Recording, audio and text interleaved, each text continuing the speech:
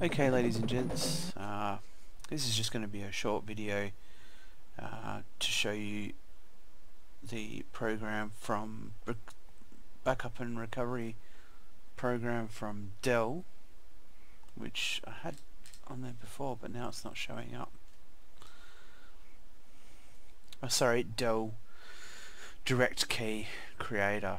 If you're having a problem with your Dell product, your Dell laptop, you can put in your service tag on the section of the Dell website. I'll put a link in the description. Put your service tag number in and Dell will give you a direct key creator program to create a bootable USB flash drive to be able to recover your if you've got a corrupted BCD or corrupted boot sector. They've got an automation program that will you put on a USB drive and boot it, and it will fix your boot files so you can boot back into your system. But if that fails doing that, then it'll give you, it has steps, 3 steps. First step, it does a boot recovery. Second step, it'll let you back up your files, and then the third step, it'll do a complete default factory recovery from the recovery partition on your Dell hard drive.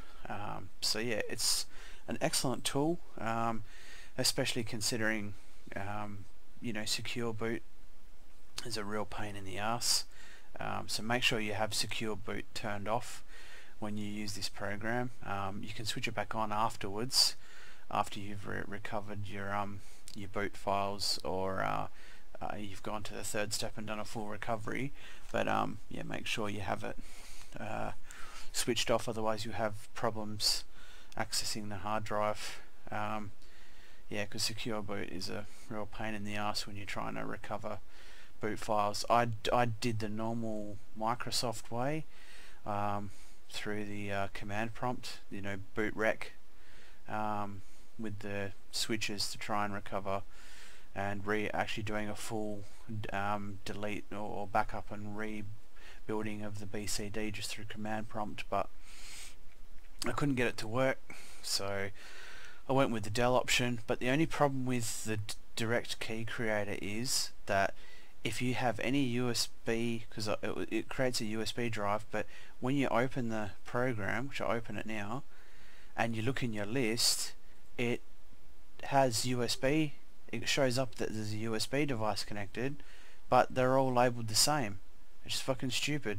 It doesn't tell you, you know, which USB, and I selected the wrong one, forgetting that I had a external USB drive plugged in, and then it pretty much wiped out my, it tried to reformat my USB, external USB Western Digital 2 terabyte drive. So luckily I cancelled that, and now I'm having to use Recover to recover my files to a Seagate 2 terabyte external USB drive, because if you're trying to use Recover to recover files back to the same drive, it can cause issues, and I had problems with Recover freezing about halfway through, and I could tell that it was frozen and it wasn't working, because I could, in my drives meter widget on the desktop, I could see that there was, on the Western Digital 2 terabyte drive, there was no activity up or down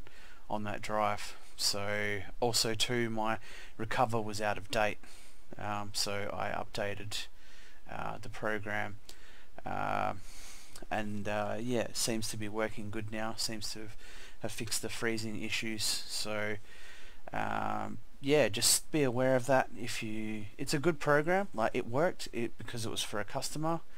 It worked great, and it did what it was advertised to do, and you know, I'm very happy with it. But not separately listing your USB devices is yeah, it's absolutely ridiculous. So just be aware of that if you're going to use this recovery program. Yeah, like I said, it's a really good recovery program, but yeah, it's been poorly coded, and I'm not getting any, I can't see any difference. Those are one of those drives is my Western Digital 2TB external drive, and the other one is the Seagate, but they're labelled the same, so I have no clue which one. And if I plugged in a USB drive, it would come up with a third device, but it would still be listed the same. So yeah, just make sure if you're going to use this program, don't have any other external USB drives plugged in except the flash drive that you want to flash with the recovery and restore software from Dell to be able to boot off of.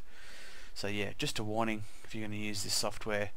And yeah, I'll put a link in the description below, and you can put your service tag in for your Dell machine. And it's honestly I found it the best and easiest way to do it is to use the Dell tool. Apart from the aforementioned issues here, it's actually a pretty good tool.